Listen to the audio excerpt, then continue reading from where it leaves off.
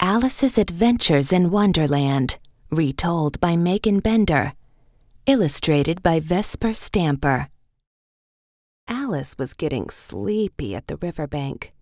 The book her sister was reading didn't have any pictures in it, so Alice thought it would be more fun to pick flowers. But the day was hot, and she was tired, so Alice decided to rest in the grass instead. Suddenly, a white rabbit ran past Alice. But it wasn't just any white rabbit. This white rabbit was wearing a waistcoat and a pocket watch. "Oh dear," he said. "I'm running late." "Wait, where are you going?" Alice asked the white rabbit, but he ran past her and disappeared down the rabbit hole, so Alice followed him. Alice fell into a deep well. Her fall was slow and lasted so long, she thought she'd fall all the way to the other side of the world. Just when Alice began to think she'd never land, she did, just in time to see the white rabbit running away. "Wait, Rabbit, where are you going?" Alice said, but the white rabbit vanished around a corner. Alice followed him to a long hallway filled with locked doors and found a key sitting on top of a small table. She tested it in each door, and only the smallest door opened. Alice was too big to fit through the door, so she went back to the table, hoping to find something that could help her. There was a bottle marked "Drink Me" and a cake marked "Eat Me." So Alice took a few sips and a couple of nibbles until she was the perfect size to fit through the door. Once Alice walked through the tiny door, she finally caught up to the white rabbit. "Mary Ann," the white rabbit said, mistaking Alice for his housemaid. "I need my gloves and my fan. Will you go in the house and fetch them?" Alice did as the white rabbit asked and went looking for his things.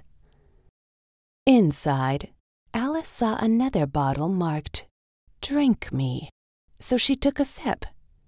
Alice grew and grew and grew and didn't stop growing.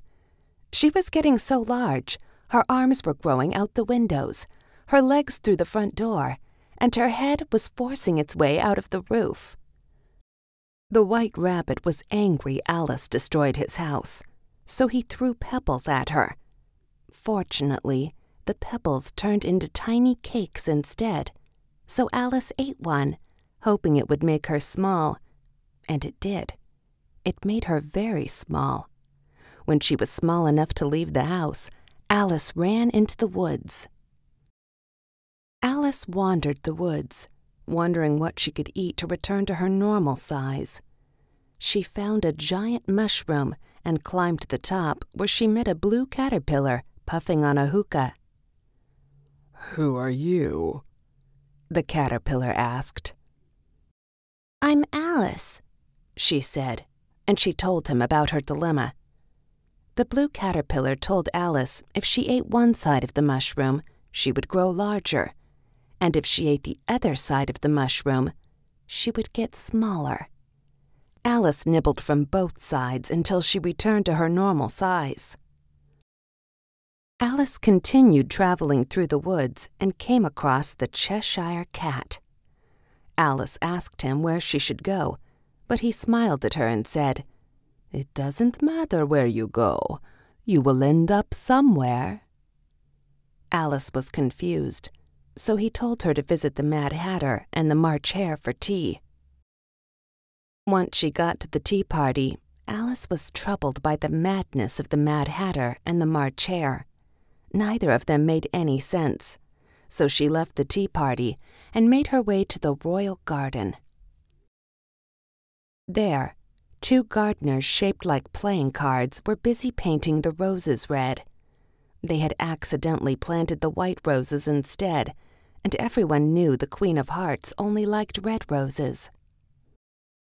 Suddenly, the cards dropped to the ground and bowed. When Alice turned, she noticed the Queen and curtsied. "Who are you?" the Queen asked. When Alice explained, the Queen invited her to a game of croquet, and Alice accepted the invitation. Alice had never seen such a wild game of croquet. Live flamingos served as mallets, and live hedgehogs as croquet balls. Alice didn't enjoy the game very much because the Queen didn't play nicely and threatened to cut off everybody's head. Alice had a few moments to rest after the croquet match before she was ordered to attend court. The Knave of Hearts was on trial for stealing the Queen's tarts.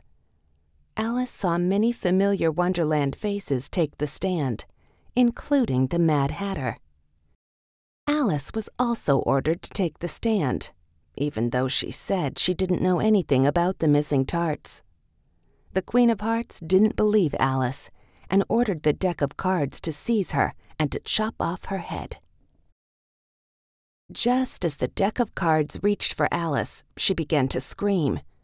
"Alice, wake up!" her sister said. "You're having a bad dream." Alice opened her eyes and found herself back at the riverbank. "You've been asleep for hours," Alice's sister said. "Come on, let's get home for dinner."